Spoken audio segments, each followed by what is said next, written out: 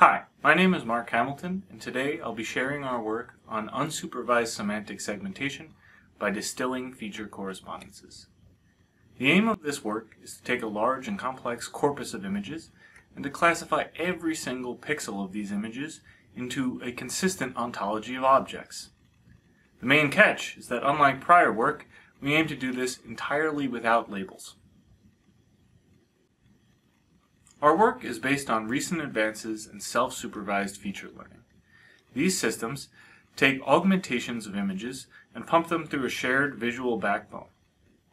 This creates spatially varying features which can then be pooled together and pushed together if they come from the same image, or pushed apart if they come from different images. We can then remove these final pooling layers to be left with just the dense spatially varying features. By comparing different regions across images using cosine similarity in feature space, we find that these features already know how to put images in dense correspondence with each other. We find that when two points have very similar features, it's highly likely that these points will share the same label in our ground truth dataset. In other words, though we don't have access to labels, we do have access to a great proxy for the ground truth label co-occurrence, namely the feature correspondences. This forms the key supervisory signal in our algorithm, STEGO. Intuitively, STEGO aims to predict classes for each object that have the same patterns as the features themselves. To accomplish this, we take images and we featureize them with a frozen visual transformer. We extract their feature correspondence tensor to serve as this supervisory signal. We then take these visual features and learn a slight transformation that we call the segmentation head. This will output segmentation embeddings, which we then hope will distill and amplify the structure of the features.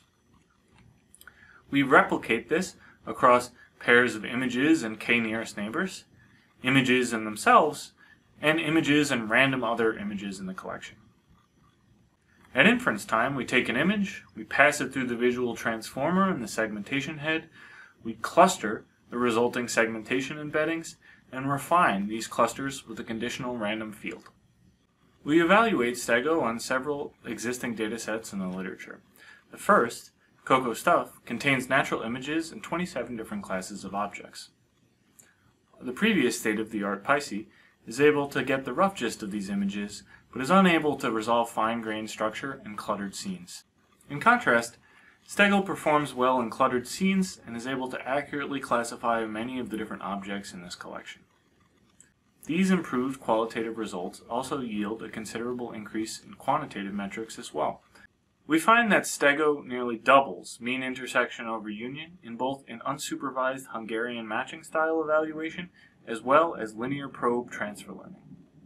Furthermore, STEGO generalizes to a wide variety of different domains. STEGO is able to accurately segment people, vehicles, roads, bicyclists, and traffic signs in the Cityscapes dataset, and yields a similar doubling of mean intersection over union. On the Potsdam 3 aerial segmentation challenge, STEGO is able to accurately detect roads, buildings, and vegetation with an increase of 12 points of accuracy compared to prior state-of-the-art methods. Thank you very much for watching, and please feel free to check out our website and paper to learn more.